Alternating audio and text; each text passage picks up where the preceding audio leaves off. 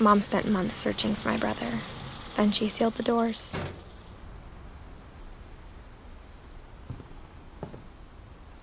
Whatever Milton had found in the house, Mom didn't want it getting out.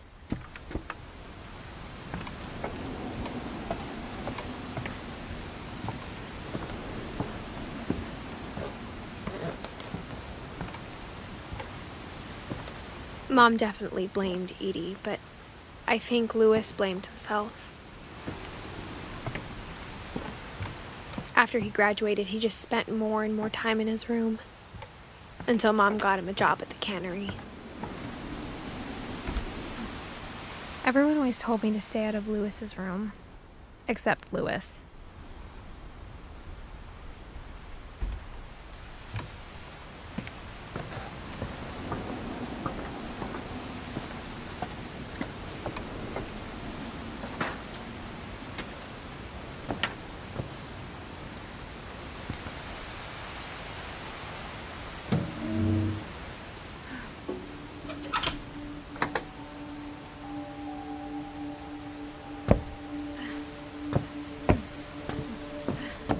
Louis's room smelled very, very familiar. That part of him lived on.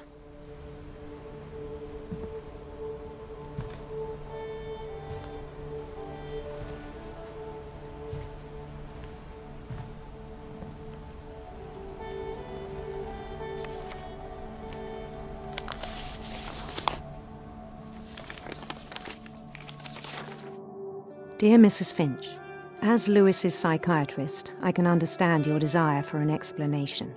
As I see it, the trouble began in January, shortly after we convinced your son to seek treatment for substance abuse. Newly sober, I believe Louis first noticed the monotony of his daily life.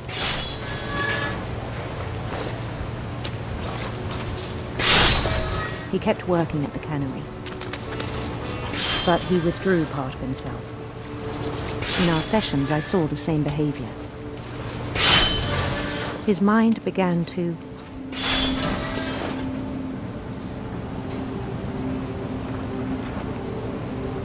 wander.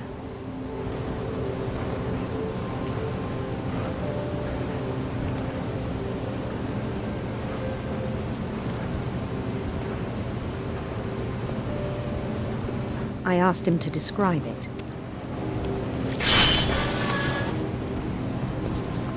He said he started small, imagining a labyrinth. He'd feel his way about. Then something moved. Bats and toads.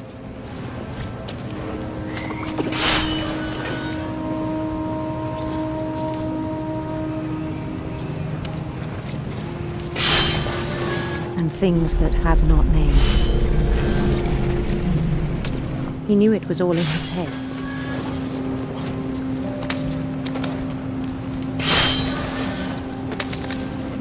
But he took it very seriously. I had hoped he'd find himself.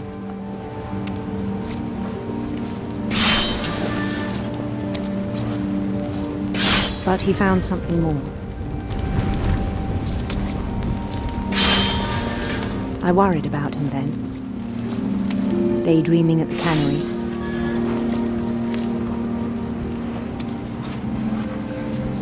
I spoke with his boss. But he said Louis had become a model employee. Methodical, tireless, focused. Like a whole new Louis. So I let him go on.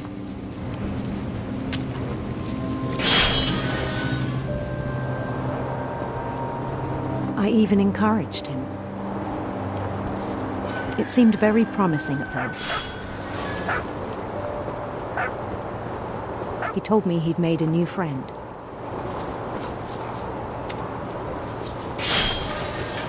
On the edge of a city he named Louis Topia. He built the city up slowly, brick by brick. Then he made musicians.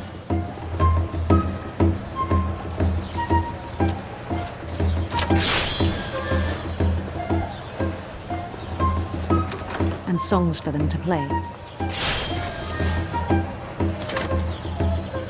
He talked about starting a band. And he was always humming something. Every day his imagination grew stronger.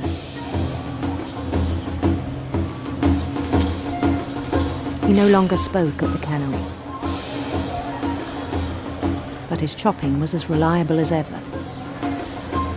Then one day it struck him that all the cheering crowds, even the stones under his feet,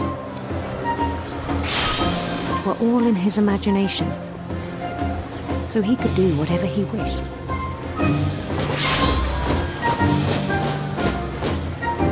He held an election for mayor, and he won.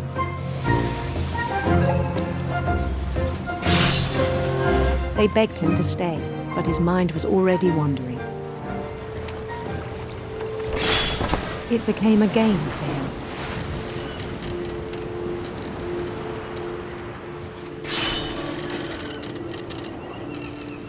He'd conquer a city, then immediately push on. New Louisville.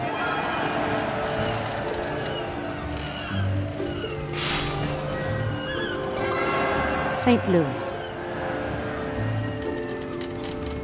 He started drifting away from our reality.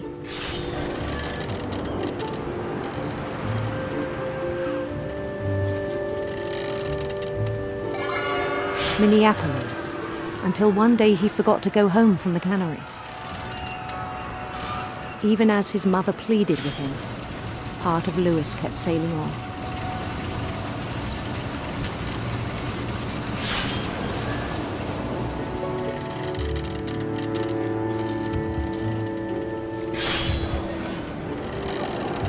In Louisburg, he heard rumors of a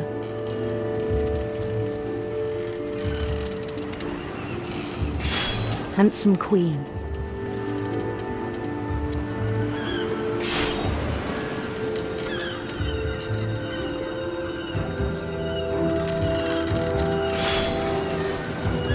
The queen was on her own quest for sinister serpents.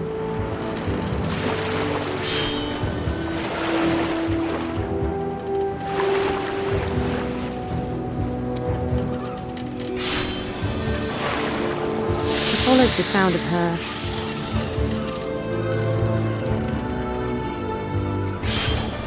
silver harp.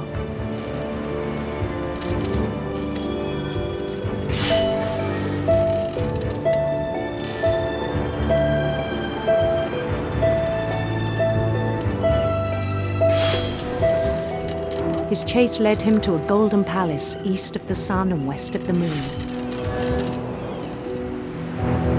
Even then, his logic remained sound.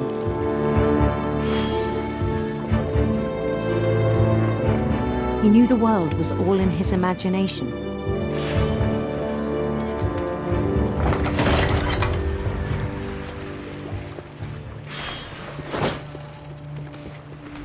But he was so proud of having created it.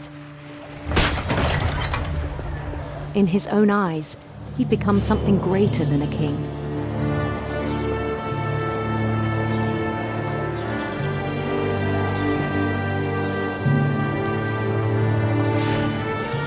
For someone who'd never known success in the real world, I think it was overwhelming.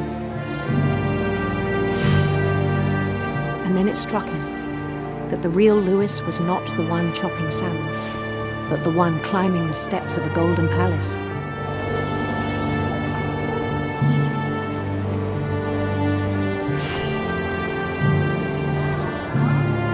My imagination is as real as my body, he told me. It was hard to argue with him.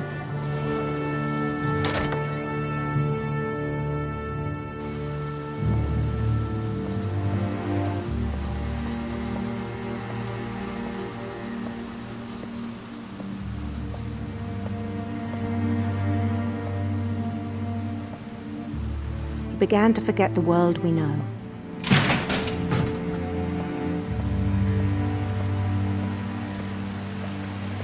I think it pained him to remember Lewis, the cannery worker.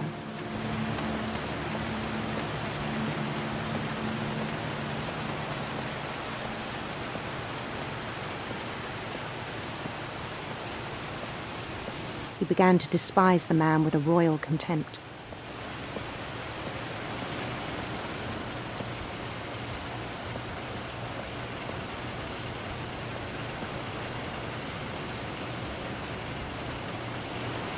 I still thought I could save him. Even after he said he was being crowned king over all the lands of wonder.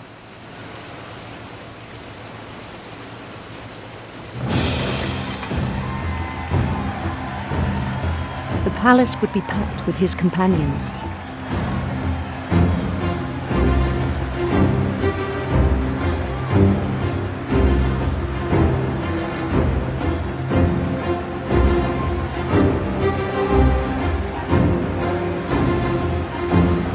Including the wise Calico who had insisted on advising him.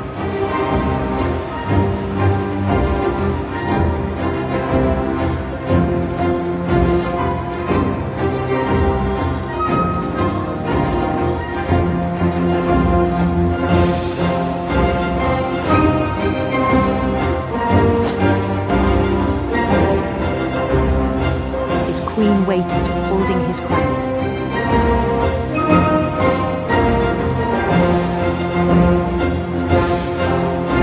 There was only one thing left to do.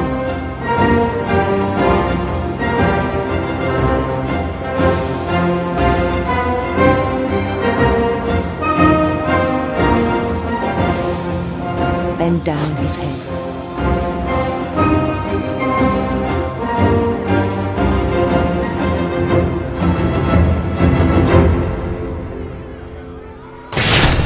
And the rest I think you know. Mrs. Finch, your son was a kind man who will be missed by all of us who knew him.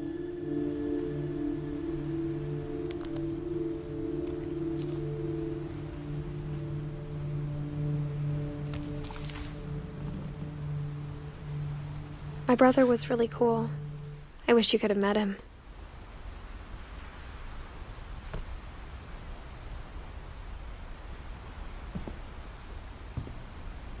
Lewis and I spent a lot of time playing games together, but he was surprisingly bad at them. He died a lot.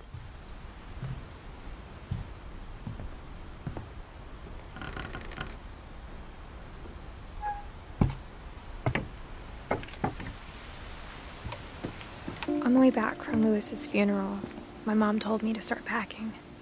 She waited until the day before we left to tell Edie. I'm not sure if she wanted to make it easier or harder.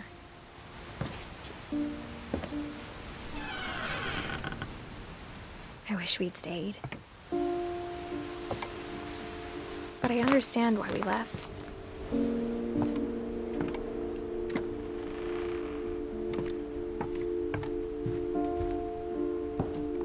My mom ended up leaving everything behind.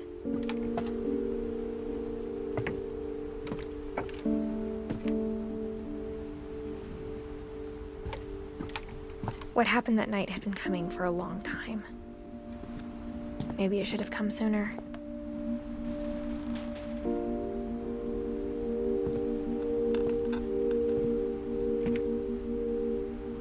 But it had to end one way or another. All that's left now is to tell you about that last night.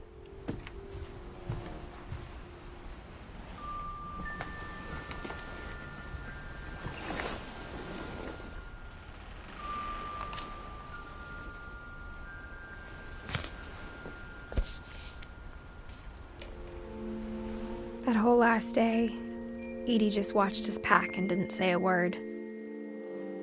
Until supper, when she raised her glass and said, "To our final night together, and all our final nights apart." Grandma, you know what I said about alcohol. Some of your medications are very Edith, specific. I left a present for you in the hallway. Why don't you go open it? The grown-ups have to argue now. I'm sorry, you're right. We're all leaving tomorrow. Let's just enjoy our last... I'm not leaving. Edith, you're excused.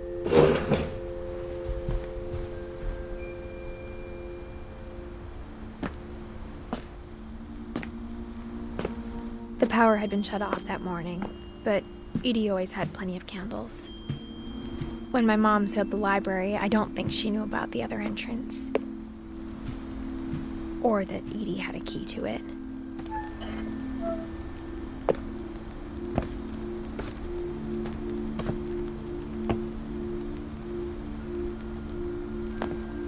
That thing you're afraid of isn't going to end when you leave the house. Edith has a right to know these stories. My children are dead because of your stories. I think it's best if Edith and I leave tonight. We'll have the nursing home send a van for you in the morning, okay?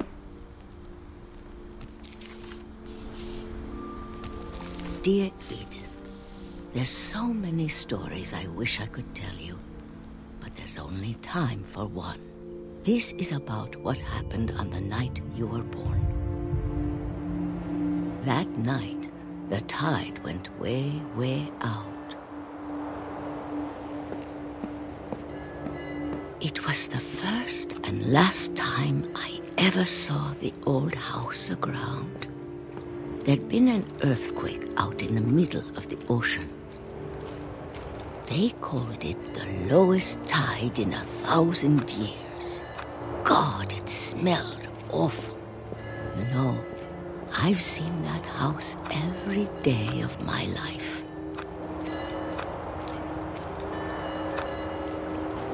But I never thought I'd go back to it. When the fog rolled in, I lost my way.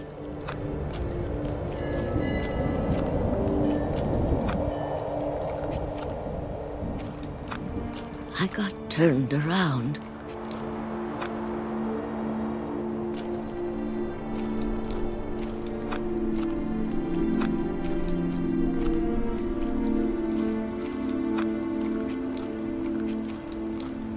For a while, I wandered.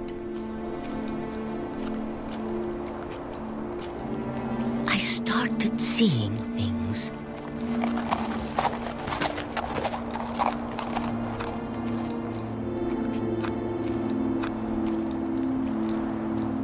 Things I'd forgotten had ever existed.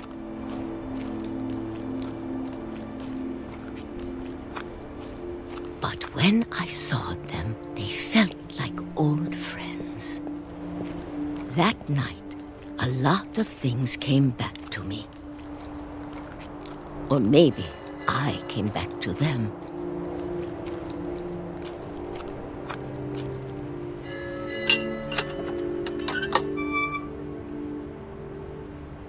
Things I can't explain, but that I need you to try and... Edith, what are you doing in here? It's mine. Edith! Mom, you're gonna rip it! Let go! I kicked and screamed, but Mom dragged me to the car.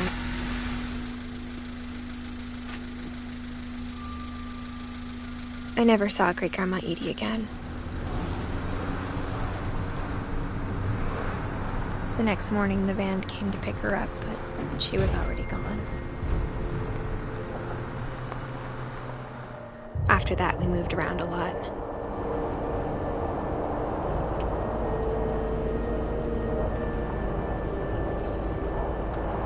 We both tried to make the best of it.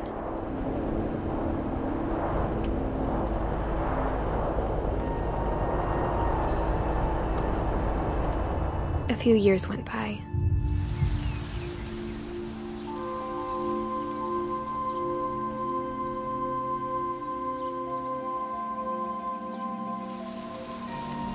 My mom didn't like to talk about it,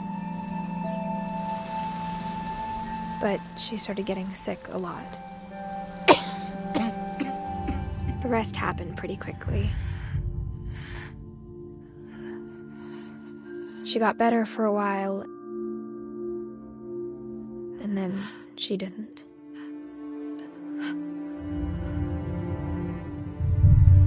And then I was alone. The last Finch left alive.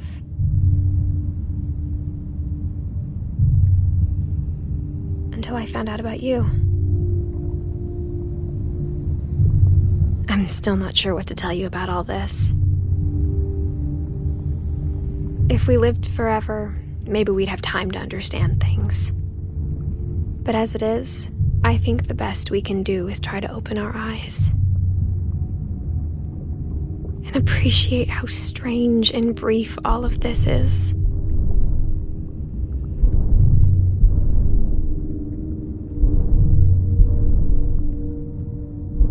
This journal was supposed to be for you.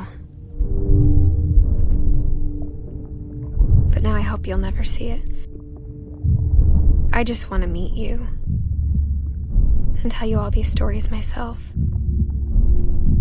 But I guess if you're reading this now, things didn't work out that way.